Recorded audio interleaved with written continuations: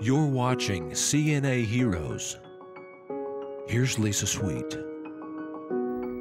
Welcome to CNA Heroes. I'm Lisa Sweet, co-founder of the National Association of Healthcare Assistants.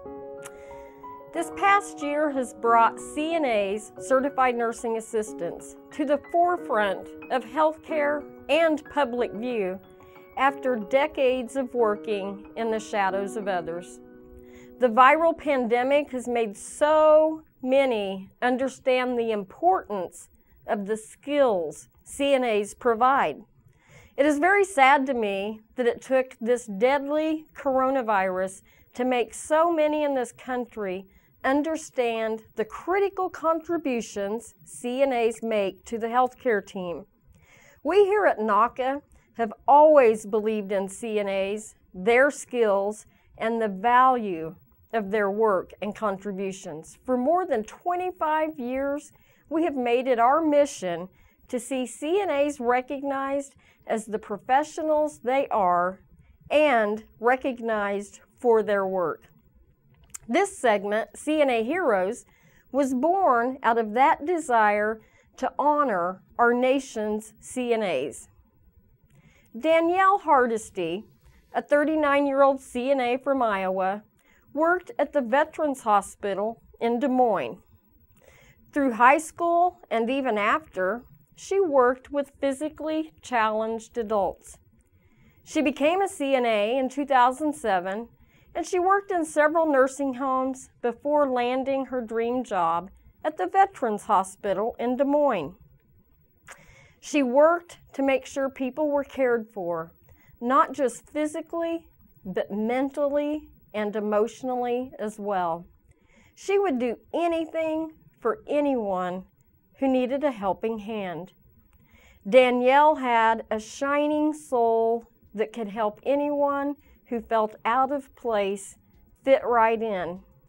She had plans to return to school to get her RN degree, and she took great pride in her work as a CNA. Just recently, her fellow teammates and coworkers at the Veterans Hospital elected Danyel to receive the Service of Excellence Award because of her hard work and dedication.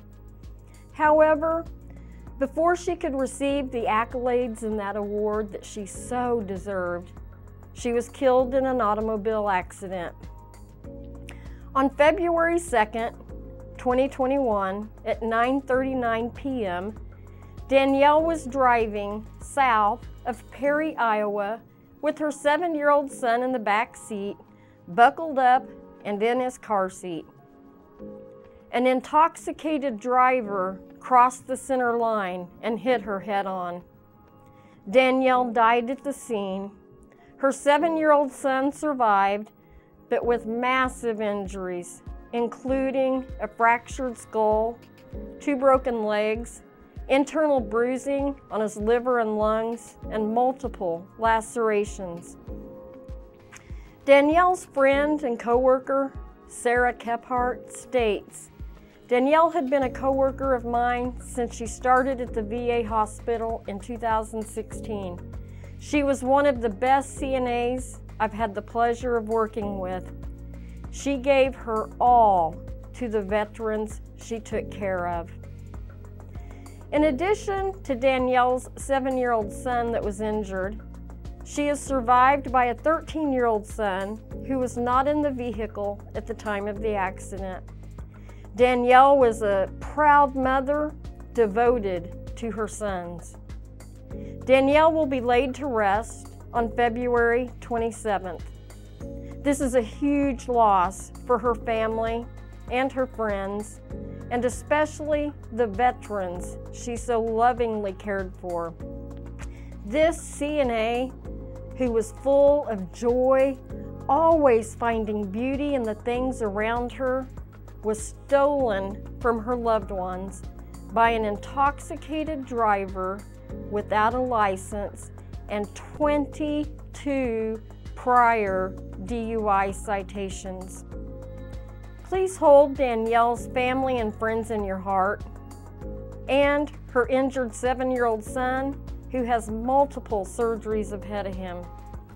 Danyel, you did not make it to receive your Service of Excellence Award given by your peers for your dedicated and compassionate work, but we here at NAHCA and CNA TV are recognizing you today for your contributions to those in need. I'm sure the VA hospital in Des Moines is feeling your loss and is missing your bright spirit.